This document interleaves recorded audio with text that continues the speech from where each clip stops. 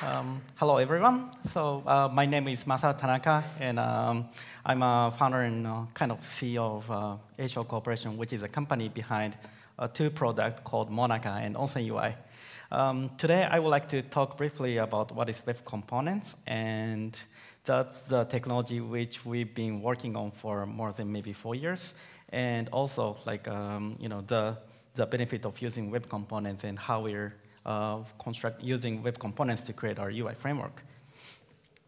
So first of all, just brief summary of what is web components. So web components, I think most of you already have heard about this term for more than maybe 5 years now. It's been pretty good. It's a very long term. There's a long history around web components, but they're actually composed of 4 big elements into web components. One is what is called HTML templates, which we can define the component in a different HTML and making it reusable from the main pages, from the parent pages. And also, there is one of the web components is called custom elements, which we can allow, we can define our custom tags, which wraps all the JavaScript and HTML5 in there to create the actual components. So this is mostly what we consider as web components.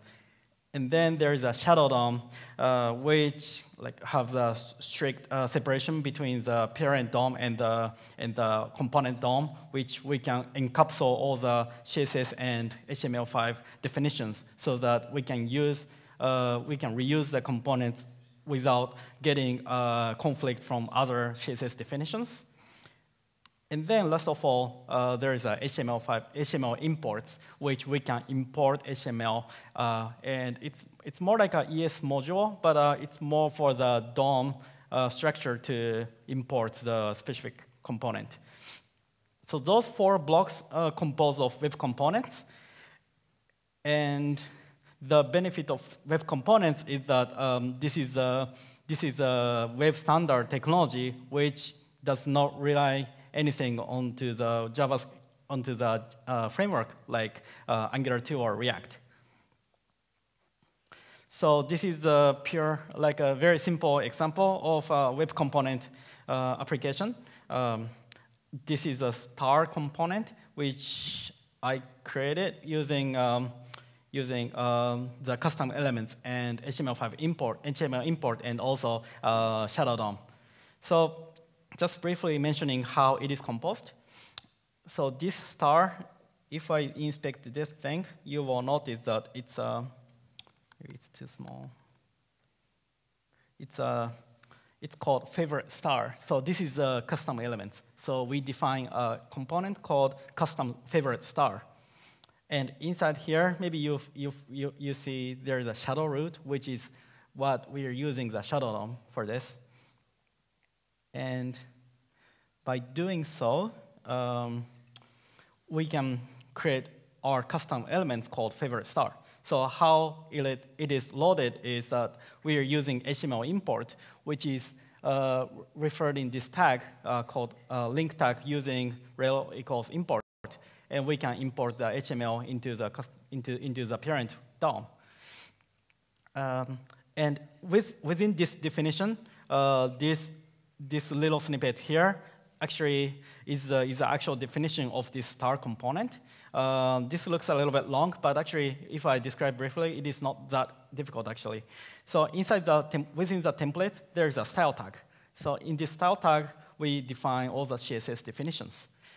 And by also combining with shadow DOM, this CSS is totally isolated from the parent DOM. So whatever we can configure the styles here, it won't affect any other spam tags, because this is using the the spam tag, which should be reflected to all the other spam components if this is not a shadow DOM. But because thanks to shadow DOM, we can only style this spam tag only for this favorite star component.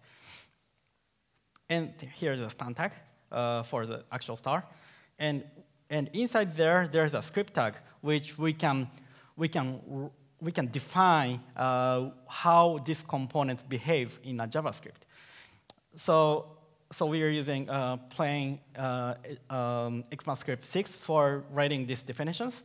It's a pretty like straightforward approach because we just extend HTML element to create a favorite star element, and then we define some constructors. We do some bootstrapping, and also we have some there are some typical callbacks like connected callback or disconnected callback, which is called when we put the component or maybe when we remove the components. Or there's one more important callback called attribute changed for callback, which is called when the DOM has changed the attributes within this component. And of course, we can define additional methods into there.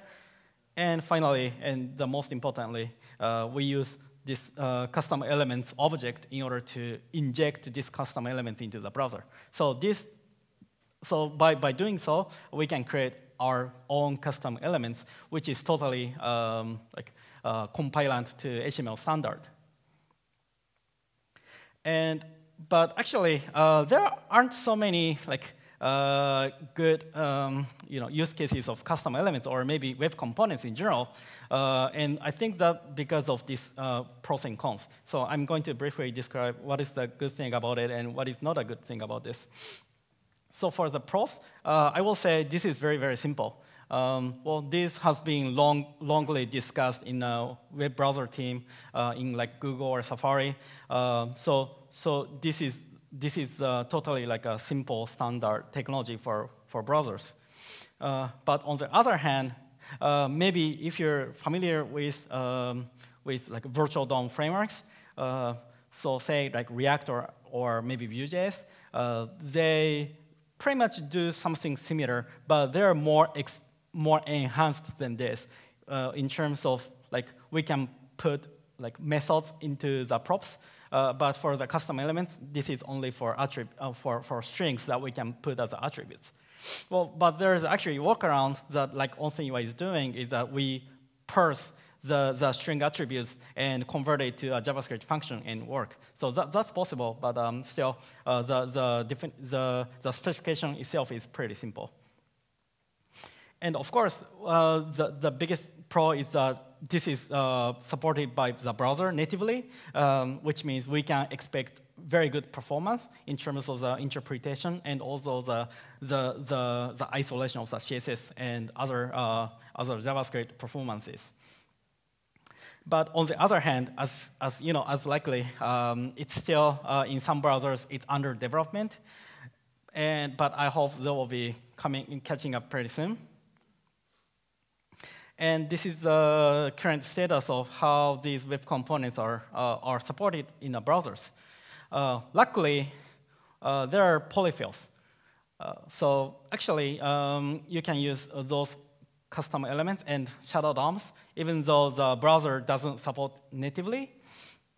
And also, what is a big thing for Safari is that from iOS 10.3, all the custom elements and shadow DOM have been supported natively, which means now maybe it's time for the developers to gradually switch into custom elements to fully take advantage of this native support, which means higher performance. And one more thing worth mentioning is a connection between Polymer project and web components. Previously, back in the 2 or 3 years ago, web components are mostly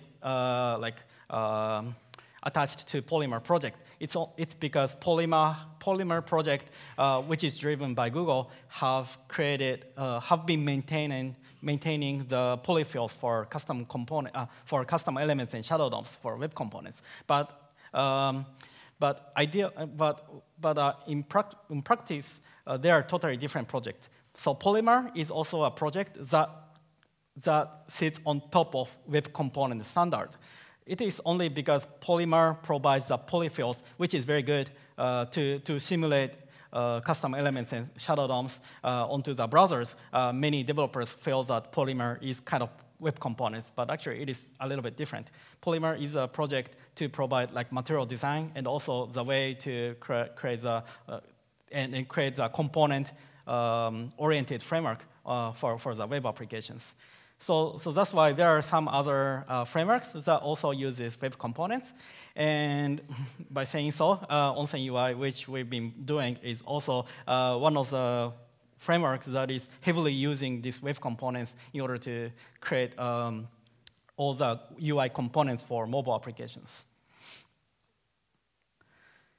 So let's go ahead to OnsenUI. So this is the UI library to create hybrid and, of course, progressive web apps because they're pretty much similar in a sense of user interface. So the features, it's a very super simple API thanks to web components. All of them are just tags, so you can just put all the tags into your HTML and it just works. And it's framework agnostic, because it's web components again, which means all the JavaScript frameworks will sit on top of our OnsenUI components because we're more sticking into the native native browser implementations. Which means this is very future-proof because it's also like we are taking leverage of web components. We don't really include any of the JavaScript framework source code, so it's just simple so all the implementations are just simple HTML5 and JavaScript. So, but still it's very powerful because we're using custom elements, which means we can inject all the JavaScript and CSS into the components. So for UI components, I'm going to demonstrate a little bit in a kitchen sink, but so it's pretty simple. We are defining many tags, as I mentioned formally. So ons input, ons switch, ons toast. So there are so many ons objects, which represents all those UIs for mobile applications. We also have ons navigator for navigator component. We also have splitter, ons splitter for splitter, ons toolbar, ons page. So literally all the mobile interfaces are defined using our custom elements. So this is a kitchen sink application. And what you will notice is that those two user interface looks totally different, but actually this is automatically styled based on the operating system. So when you run an application, you will get the actual iOS or material design based on the running platform. So for instance, well, this is and we also changed the animation. So on the left-hand side, this is the iOS style sliding bar. And on the right-hand side, this is a material design sliding menu, which the animation is totally different. And also page animations. So here is the animation. So you see the tab bar placed in a different place because of the automatic styling.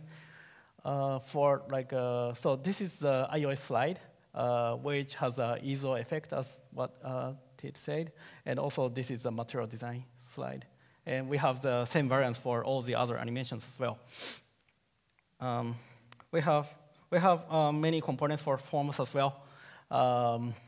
You see well, here's an input component, which we have different styles.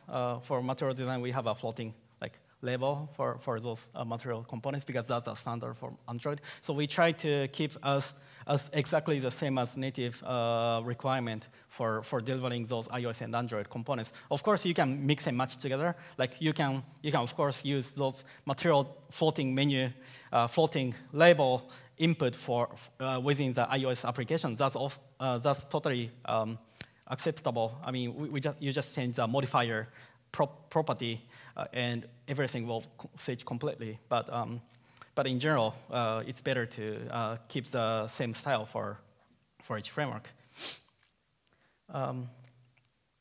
And for the more complex examples, this is an infinite scroll, which you will get infinite number of scrolls without like getting performance bottleneck thanks to the DOM manipulations.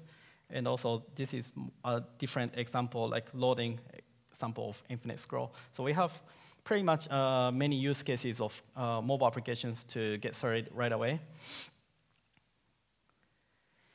And on top of this, so until now, I'm talking about custom elements, but I also mentioned earlier application frameworks like Angular 2 or React or maybe Vue.js are providing something on top of those DOM in order to to provide users more easier interface to manipulate objects. And so that's why OnsenUI also provides bindings for each frameworks. So for instance, on the left top side, it's a plain JavaScript API. You can use in custom elements, which we call OnsenUI core.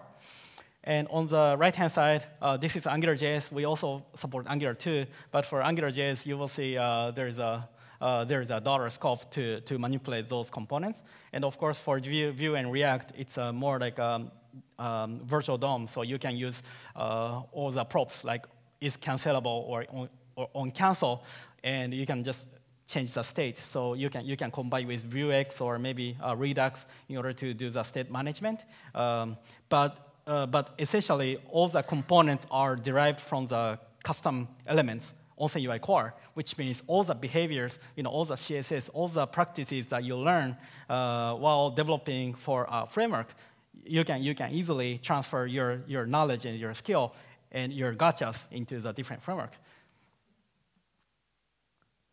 So again, the structure of OnsenUI is somewhat very unique because we have CSS components, which is a components just for CSS, and you can just freely use it just to create some like prototypes which don't require any JavaScript.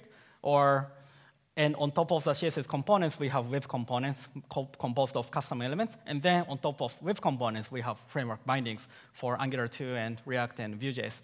And those three frameworks are what we are supporting officially in a team. And there's some other some other bindings that is driven by communities, like the binding for Aurelia, and the binding for Ember, and binding for what is called, sorry, Meteor. So there are a couple of other bindings that that's mostly can be used with custom element for those frameworks. But in general, because it is custom elements, you can just plug these components into whatever the framework you like. Of course, it works perfectly with like Backbone or jQuery, but if there is any framework in the future which looks appealing, we can just support those features by just providing the differentiation between the custom elements and the unique features that the framework provides. And one more thing I would like to highlight for this OnsenUI is that we provide very good interactive tutorial. I just wanted to briefly describe how easy it is. So this is you can come to this place from our OnsenUI website. It's just as easy as just learning how to get started with those components. You can just click on, like, for instance, if you want to get started with Vue.js, you can click on like the menu here to understand how those components are made, and you can just toggle the view and see how they're actually running. And also you can just like type in here and just quick run again to reflect the changes, so that it's more like a sandbox application that you can just try and see how OnsenUI works in each components. So if you're interested in learning OnsenUI, I recommend you just coming to this interactive tutorial and just follow the procedure guides here to understand how you can make use of those components. Okay, so back in my slide.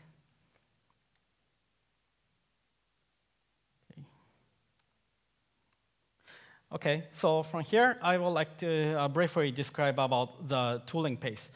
So until now, I was talking about OnsenUI and custom elements, but the difficulty is not only the UI framework, but also how to develop mobile applications, especially for us as a Cordova developer,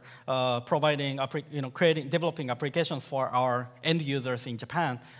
They demand so many features. They're very picky about the performance, but not only performance, but also the overall quality. So we ended up creating something called Monaca in order to efficiently and also professionally create Cordova applications. So Monaca is an integrated development platform for developing Cordova applications.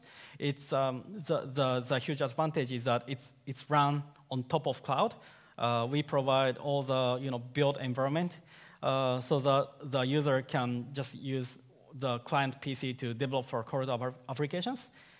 And also, it is framework agnostic, which means it's just like an editor and the build engine, and also the CI and backend services running on cloud, which means you can literally use any sort of UI framework, or not only about OnsenUI, but also Framework 7 and others to develop mobile applications.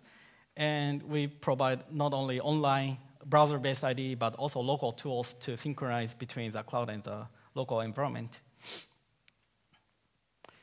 So one of the advantages of using Monaca is there is a live sync debugger. You can just download freely from App Store and Google Play and just connect to the Monaca Cloud IDE, and you can just get the basic and advanced debugging capable just in a very quick way. So you don't need to have any hassle setting up your environment.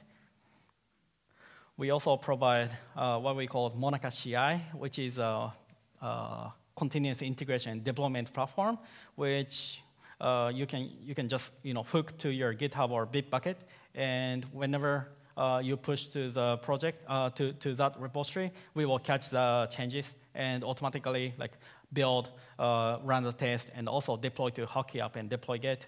And also, even more, we also have the iOS deployment feature to App Store, so it will be automatically done by using the continuous integration. So it's pretty quickly get it done to deploy to the App Stores. And also, we provide backend as a service, like push notifications or user management or cloud-based database. So almost everything that is required to create Cordova applications will be packed into this cloud.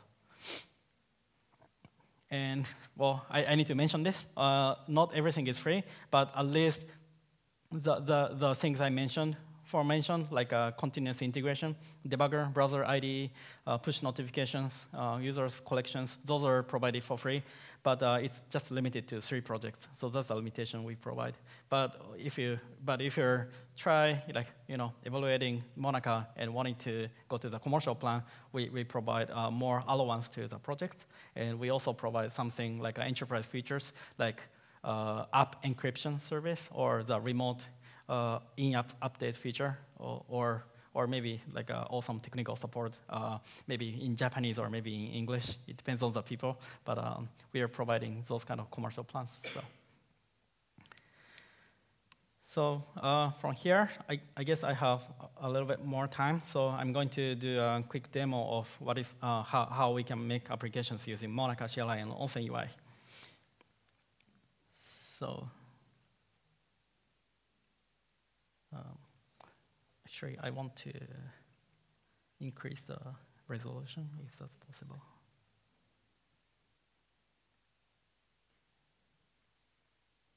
Killed. Let's see.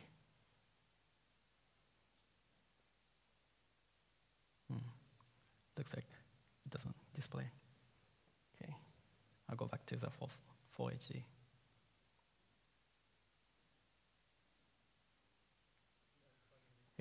Did I do something bad?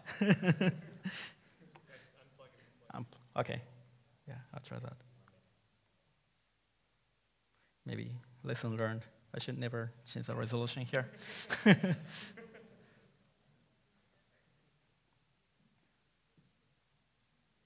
Okay, here it is. Okay, cool. Okay, so let's go with this. So this is a terminal with my favorite onsen sign. Well, anyways, OnsenUI, you know if you see carefully the emoji, there is a emoji like this. You know the emoji is coming from Japan, right? Well, maybe some of you know at least. And this is onsen, which refers to a hot spring in Japanese. Hot spring, spa, SPA, single-page applications. That's how we named OnsenUI. So it's a simple single-page application toolkit. That's naming behind OnsenUI. So luckily, there's an emoji for onsen, so I'm using this for my terminal. And then, so there's a Monaka command.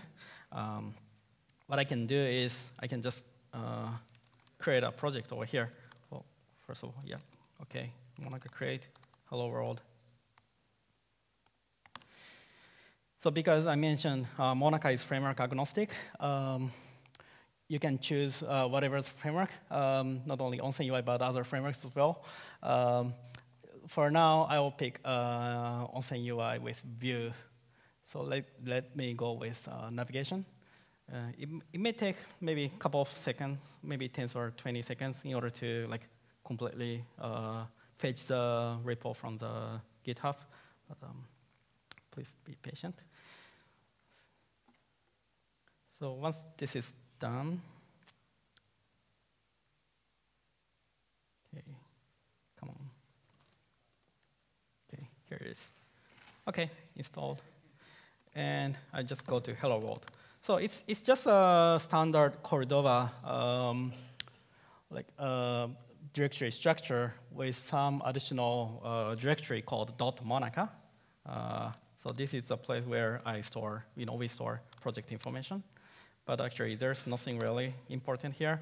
But because Monaka provides all the configuration parameters, like what Cordova version to build or what kind of plugin to support, you can define in JSON format.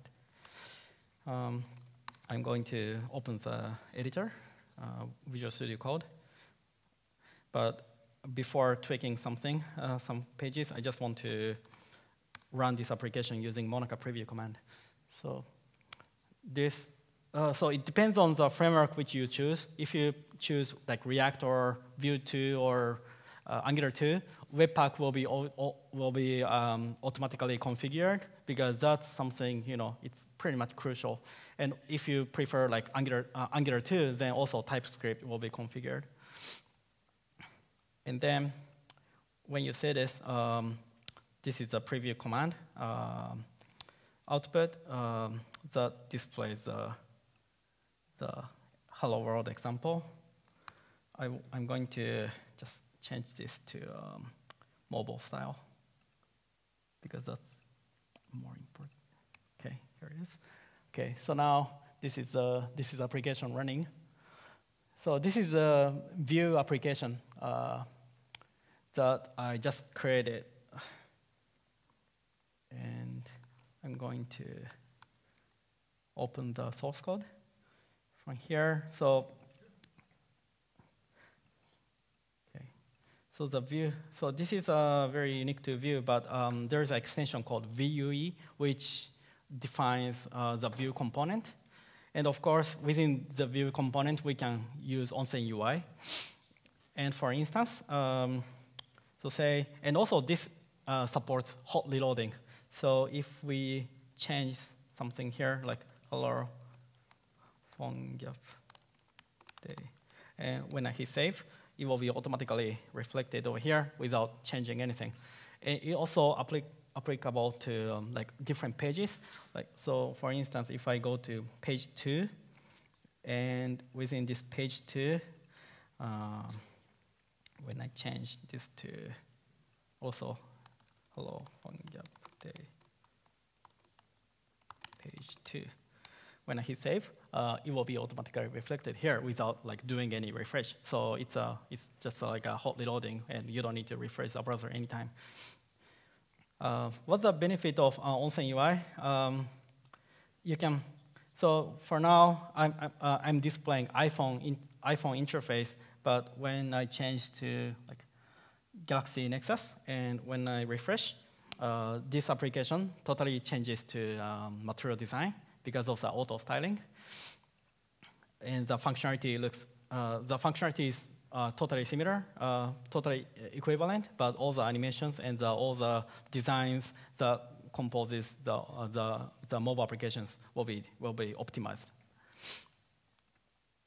So just for the example, I'm going to open maybe this snippet. So this is a pre-prepared snippet which I'm going to use for this demonstration. So this is a form demo which uses OnsenUI. So because I didn't describe so much about how the components work, I'm just taking this opportunity to describe a little bit more. So for OnsenUI, you define a page using onSpage. We are adding v hyphen because it's a view binding. But if you use custom elements, you don't need this v dash. You just need onSpage. And there's onSList, which is a list component, and there's a list header. Well, you will understand. It's a self-explanatory. And you can also combine with view styling and view expressions, like this modifier for changing the Android. And yeah, pretty much that's it. If you come to OnsenUI Kitchen Sink application, you can see that in Vue.js and the custom elements version. So you will see how it is composed. And the overall result looks like this. So it looks like a native Android. There's one other example I created here. This is for dialogue. Okay, so this is a dialogue. So these are like alerts, prompt, toast, action sheet. So yeah, pretty much all the dialogue components we provide. For the component-wise, for OnsenUI, if there is any request or feedback from the users, which they want to add as a component, we really want to add those components to make the developers' life easier. But for now, we have pretty much over 30 components for creating mobile UIs. Okay, so back to the slide. So this is a demo that we've been creating. So this is my last slide. So again, I was started to talk about web components and how we did. Actually, it was a very long story because maybe not so many people are aware, but custom elements, they have different versions. So previously, formally, there's custom elements v0, and now from maybe last year, Fran, do you remember? Maybe last year. Yeah, there's a new specification called custom elements v1. So now all the Chrome, Safari, they're using custom elements v1 for custom elements. OnsenUI have also upgraded to v1, but still, other browsers like Firefox, it's still we need to flag it in order to use custom elements. But meanwhile, we are using polyfills to overcome the issue. So again. If you feel curious about OnsenUI, we have a booth over there, so please hang out. And also, if you're interested in developing an application using OnsenUI or Monaca, and if you feel stuck or something, please don't hesitate to call us. We are pretty much open, and we are gradually inviting more people to our community. We've been doing in Japan for a long time, but we haven't really added presence to the people here.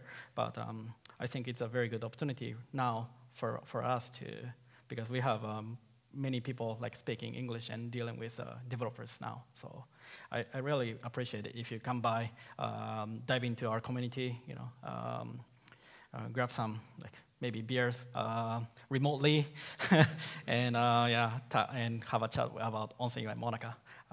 That's it for now. Thank you so much. Great talk, Masa. Any questions for Masa here? Okay, we got one up there. Do I have my microphone helper still? Oh, we got one. There we go. Where was it? Who had a question? Was it you? Oh, that's okay. Hi. Hi. Where do you stand on Windows universal support and support for progressive web apps with the OnsenUI? Yes. Maybe the simpler answer. Edge works, but IE not really works until IE 11. But if you add more polyfills, it will work. There should be many polyfills that are required for IE to be compatible with native Chrome or Safari. So we're actually trying to create some documentation how to add polyfills for IE users. So please be patient about it. Yeah, we will deliver that pretty soon. We had that discussion in the team. And as for the progressive web apps, yeah, OnsenUI totally is capable of using with progressive web apps. There is nothing really differentiates Cordova and progressive web apps in terms of the mobile user interface.